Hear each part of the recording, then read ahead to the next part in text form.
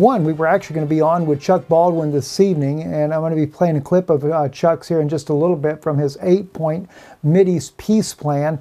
But unfortunately, when we recorded the broadcast earlier today, we did not capture Chuck's audio. And that was a tremendous disappointment for me, because it was actually a wonderful, wonderful broadcast together. So we're trying to get Chuck back in next week. I wanted to discuss that 8-point peace plan with him that he had suggested in place of Trump's peace plan. And I thought it was kind of interesting, but I'm still going to play that tonight regardless. So I think it'll be a blessing for you. If you check Fact News Network, we ran a live broadcast over there just a little bit ago here. You can check it out on Fact News Network, covering over what's happening in the Middle East. As I said before, I just want to remind you guys once again, our breaking news stories, many of the breaking news stories are being covered live on Fact News Network.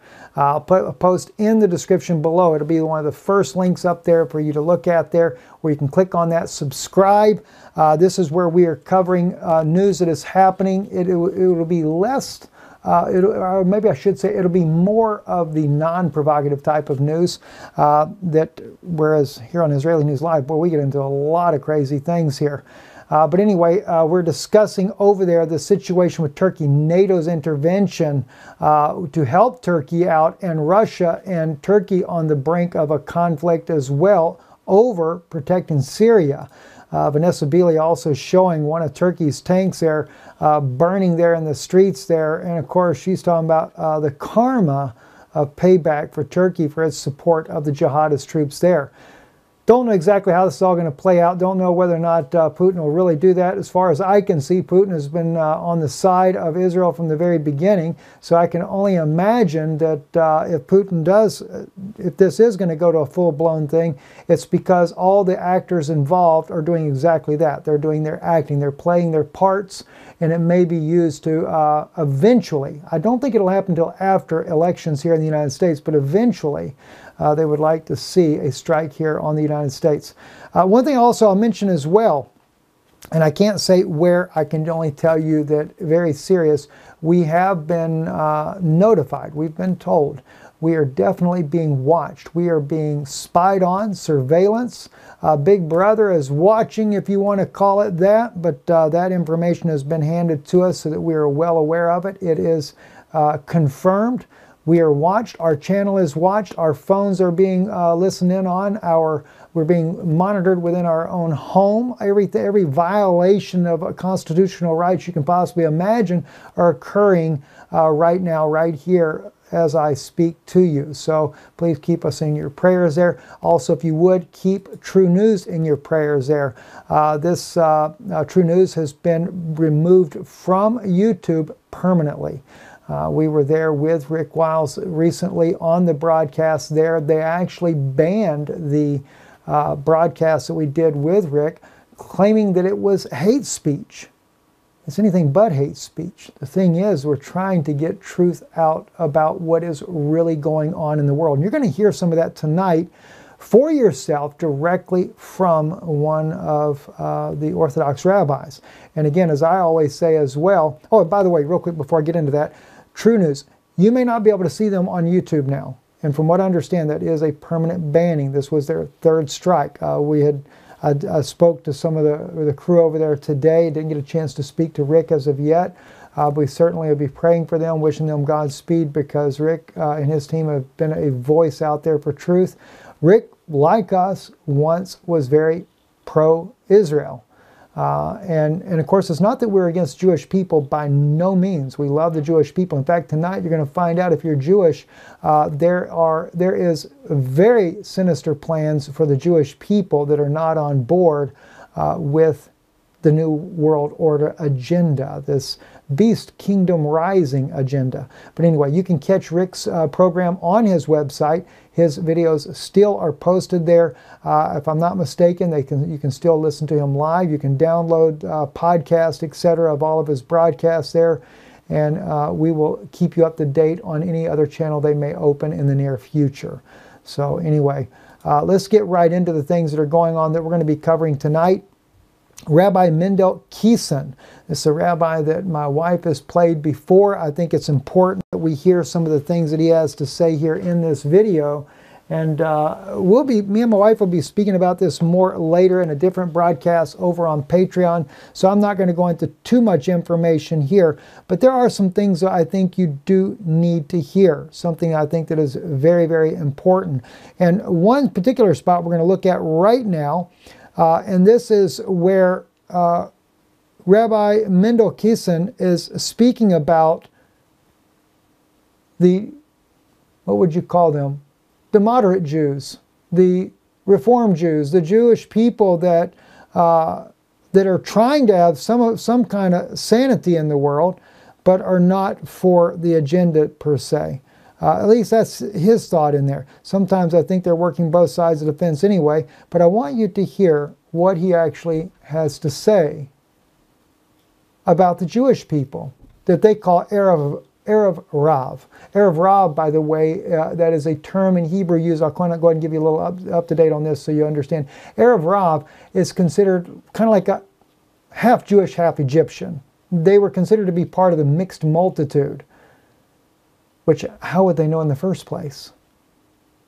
Okay?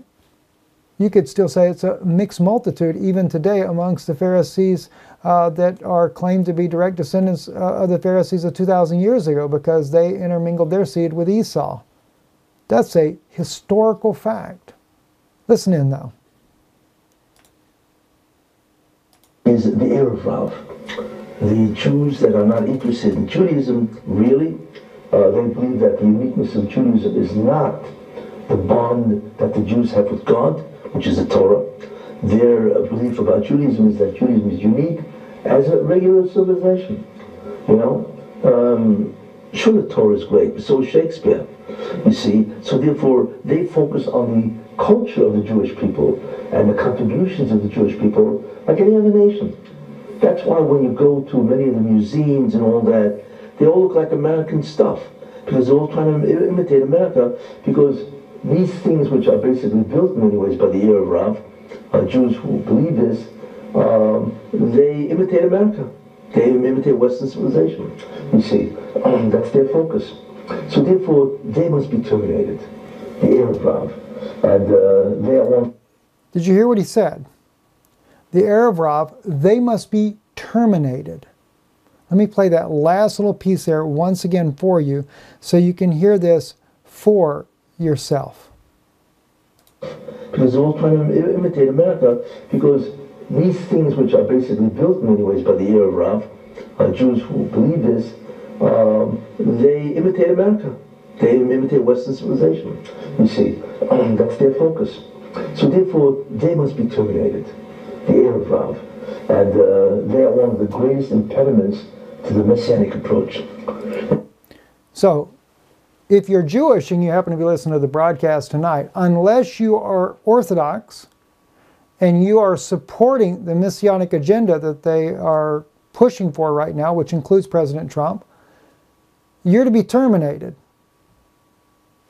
You're in the way. You're causing problems. That's pretty harsh. I'm curious to see how they're going to define this one when it comes down at the end of the road, right? Let me play another little section here for you here at 46 minutes. This is where he's talking about Trump being the Messiah.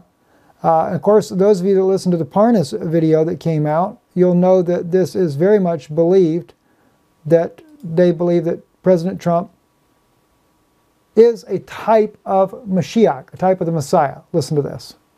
Which he is. You know, in fact, maybe you know the gematria of Donald Trump, right, is in gematria exactly 424, Mashiach ben David. Not that he's Mashiach ben David, but he's clearly in the parsha of assisting the Messianic process to move forward. And he does not know this, unless he decides to listen to this video. You know? But he does not understand. Well, the question is, he does know it because it was told to him by Parnas in that private meeting that they released there in Washington, D.C. I want to play two more clips for you real quick here. This one here is at 56:20 in the video here. This is where he's talking about President Trump. He's going to be re-elected and what's going to happen when he is actually re-elected. Listen to this one. What seems to be happening is God is saying, listen, I'm going to destroy you. How? Because I'm going to make your actions so obvious that nobody's going to vote for you. You see, so hopefully what that means is that Trump will then have not only the Senate, a great majority, but he will take over the House, and then Trump will be unleashed. To do what? He will be unleashed to do what? To give back everything to the Jews, which we'll see, right? The whole Eretz Yisrael, right? He will protect the Jews from their enemies. The EU, right? The UN, all those nations that hate the Jewish people, Trump has been protecting them. Think about that. If you go on and watch the video, you also find out that all the nations that were spoken about that by General Wesley Clark to be taken down, Mr. Keeson also speaks of those nations as well, and that the United States took them out, and they were done at the expense of the American taxpayers, and Israel didn't have to pay a single dime to have all of their enemies destroyed in the Middle East. This is why we're going to see what's going to happen to Syria in the very near future here. Syria is also going to be taken out. I want to play one other clip here. He's talking about the Trump peace plan, and I think it's important because right after that, I want to play for you what Chuck Baldwin brought out when he was speaking about the peace plan. And he also gave, in his case, he gave an 8-point part of the peace plan. And Rabbi Keeson talks about Trump's peace plan and mentions 7 of those declarations there. Let's listen into this right now. The whole land of Israel to the Jews. That's really all it is. Now, is what's his name, Abbas, gonna accede, agree to this? Well, let's see. Here's what he has to do, right? 1, he has to denounce terror.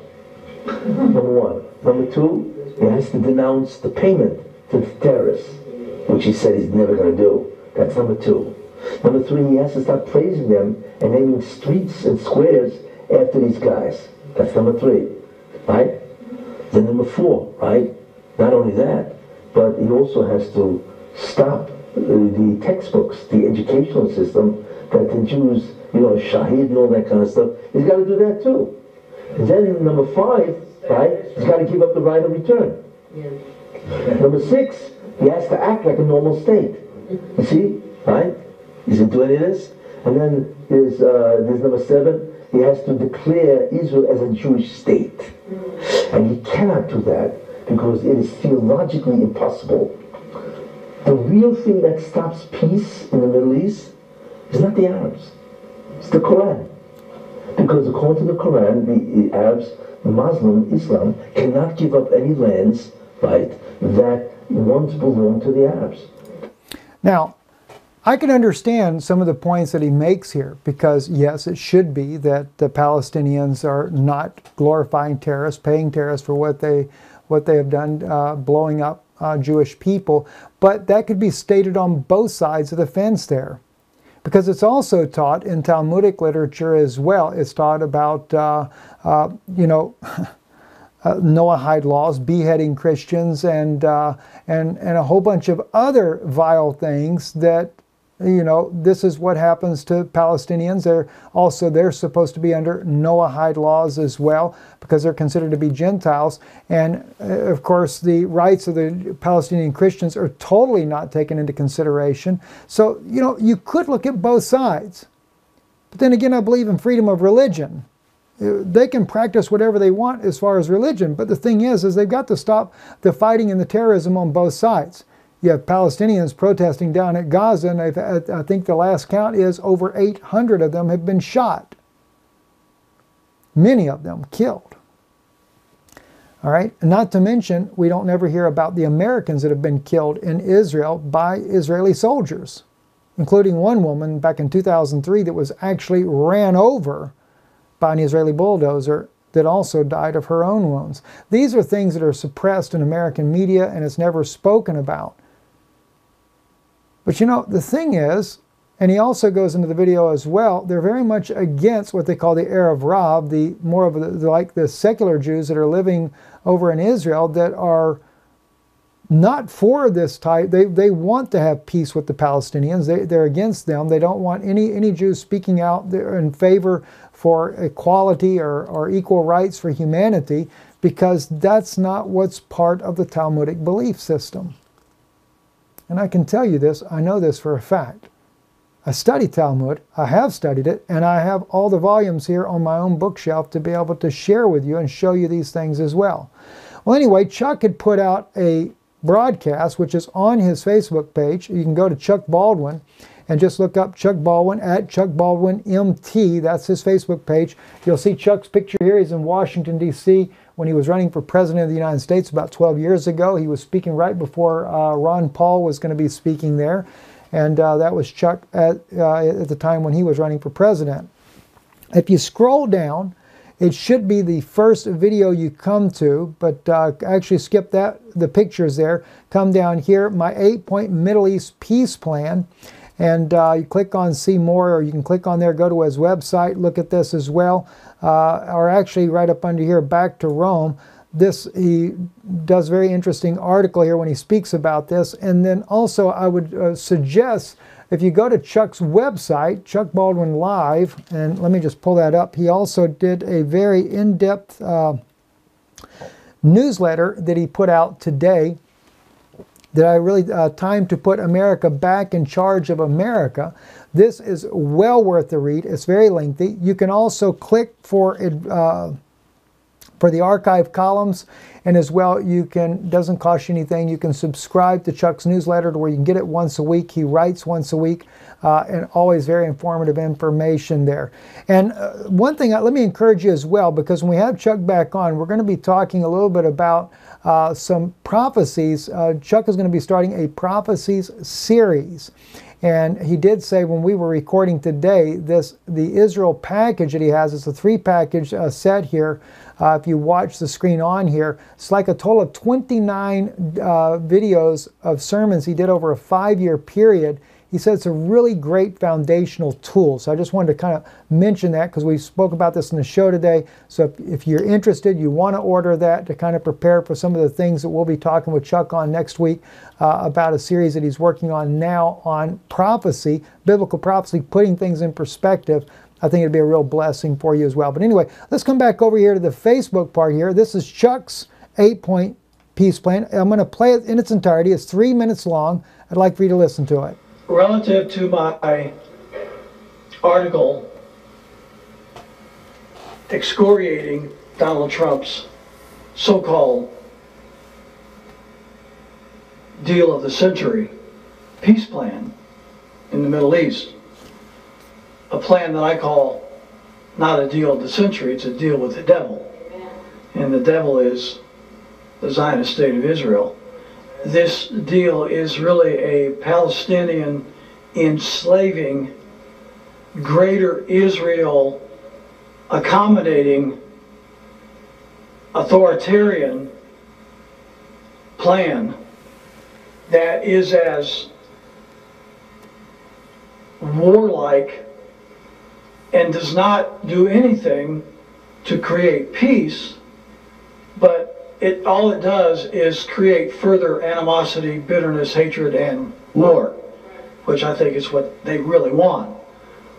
So anyway, so this fellow says, and you know, again, he writes it, so I'm expressing his emotion as he wrote it. I mean, it just came out of the page. It's not hard. Chuck,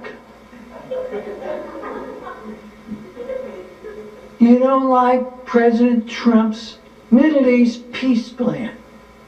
Well, at least he has a plan. What's your plan? Okay, here is my Middle East peace plan. Are you ready? 8 points. 8-point peace plan. Wait, here we go. Number one, get our troops out of the Middle East, period.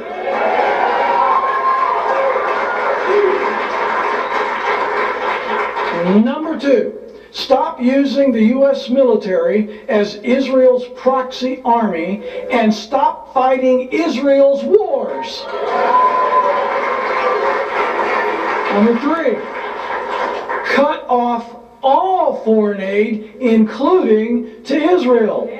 Number four, stop all of our wars for big oil. Number five, stop trying to be the world's policeman. Number six, stop all of our foreign entanglements. Number seven, follow the Constitution. And lastly, number eight, seek peace with all nations.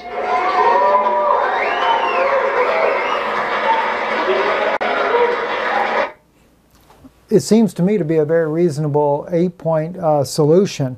And on the second point that Chuck made there, when he spoke about stop fighting all of Israel's wars. Now, some people might argue that's not true. We're not fighting Israel's wars. All right, well, let's just take a look at what the rabbi has to say here about that particular issue, because Rabbi Keeson does address that issue as well. And you know, granted, listen to me. I would be for supporting Israel if they were in danger of being annihilated, especially if Israel was being more of a democracy, more of a peace-loving nation that did try to bring about stability in the Middle East. And you have to understand, it is my kindred that are there. But the thing is, like so many other Jewish people, which I am a Jewish believer, I believe Yeshua, Jesus Christ, to be the Messiah. But like many of my other kindred that are there, many of them are believers. They are totally neglected by the Israeli government. They are suppressed by the Israeli government. They are harassed by several Orthodox communities. They are threatened by them. The Gobstein, his organization, has said that they are all Jewish believers are worthy of death and should die, which goes along with the Noahide laws, by the way.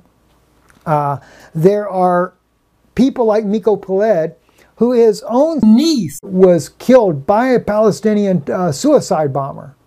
But his sister, when she was approached by the Israeli media after her daughter was killed by a suicide bomber, she said, they said, now you will realize that the Palestinians are bad people. She said, I do not blame the Palestinians. I blame my government for the way you have treated the Palestinians. Listen, if you've ever, you know, it's hard for you to say something unless you've been there and you've walked in those steps. I lived there and I did walk in those steps. And if it wasn't for the mercy of Jesus Christ speaking to my heart and moving me out of the way of the suicide bomber that detonated herself, that killed 2 of the Israeli policemen that day, I would have also been one of the casualties myself. In fact, the very pole that God told me that when I would go there, that I would not leave, I would stand there with my back to the wind, was torn to pieces with shrapnel. All right? But I'll never forget. I always wondered, and I didn't care for Palestinians back then. I was too Zionist thinking at the time. But it began to really weigh on my heart. What would drive that young woman to that position that she was willing to kill herself for it? What did she suffer? What has she gone through that would cause her to go to that emotional state? And I do know that some suicide bombers, when they're rigged up, they're also put with another trigger switch in case they don't go through with it. They'll make sure they do. But we never think about what they've been through. We don't think about the Palestinian Christians and what they've been through. Your own brothers that stand for Jesus Christ, that are treated like criminals and like prisoners of war. A lot of these things we don't think about. We don't think about the fact that 50% of those Palestinians are actually native Jews. They are the Jews that never left the land, that during the Roman siege of 70 AD, that their families were allowed to live out there because they were the farmers, so they could continue to producing crops. Yeah, many of them were forced into the Muslim religion, into the Turkish Ottoman Empire. But that's a different story. Anyway, let me go back though. Chuck said, stop funding all the Jewish wars in the Middle East there. Listen to Rabbi Keeson, what he has to say about that. Process. Before the Mashiach comes, the world has to be rid in many ways of the evil that goes on in the world, you see. So you have that. Now the Arab states have been destroyed. Many of them are failed states. You know, you have Egypt, you have Libya, you know, you have Yemen. These are all basket cases. You think about that, which means that God has destroyed Yishmael, which is amazing because he did it without Israel having in any way to go to war. Trump took out Iran, and Israel does nothing. They don't have to do anything. You have any idea what that is? Big Brother came along and took out Iran. You see, what a chesed that God does for the Jews. You don't have to spend any money, you see, and that's basically what he... So he's admitting right there to you that we have fought all the wars for him. And they blotted out some of the other names, but it happens to include those 7 nations. Isn't it interesting? We don't think about these things though, do we? And he said the world's got to be rid of all the evil. By the way, that includes Christians. But you don't have to worry. If you're a Judas, you don't have to worry about it. If you're one of those pastors that have sold out your congregation and your flock for the sake of being able to go to safety when everything goes downhill, yes, I've been made quite aware of what is coming on Americans. I've been made quite aware of what is coming on people like myself and my family because we do stand for the truth of the gospel of Jesus Christ. We have not crucified him afresh, but there are those that are doing exactly that, and I cannot speak enough to you pastors that are out there with your big ministries. I implore you, my friends, that have been my friends for a long time, you need to really seriously think about what you're doing. I know some of you out there, this is really weighing heavy on your conscience. You don't know how to even handle the nerves that you go through because you know you're lying to the people. There's not much time left, my brothers, my sisters. Step to the side of Jesus Christ. If not, I will have to meet you on the day of judgment. And it will be that you've taken the side of Judas and for money have sold out Christ. You have crucified him afresh by putting the Talmudists back in power. The very Pharisees that Jesus exposed, the head of the serpent that was exposed in Matthew 23, and yet there are ministers out there, messianic ministers out there, and I won't call the names there, in respect that perhaps maybe they will repent, but I will not hold my peace always. But I'm begging you to repent and recognize the evil that you're doing. You're allowing Christ to be crucified afresh. Do you not realize what you're doing? Please, I ask you to sincerely consider the evils of the way. And if you want to help people like this rabbi right here, pray for him that he'll come to know Jesus Christ as his Savior. If you know him or if you know people like him, witness to them the love of Jesus Christ. Show that side that they've never seen before. That's the way we have to approach this. Listen, I've been hearing conflicting messages about our website, Israeli News Live. I want to go there right now. My webmaster, very good friend, has said to me that everything appears to be working good on our website there.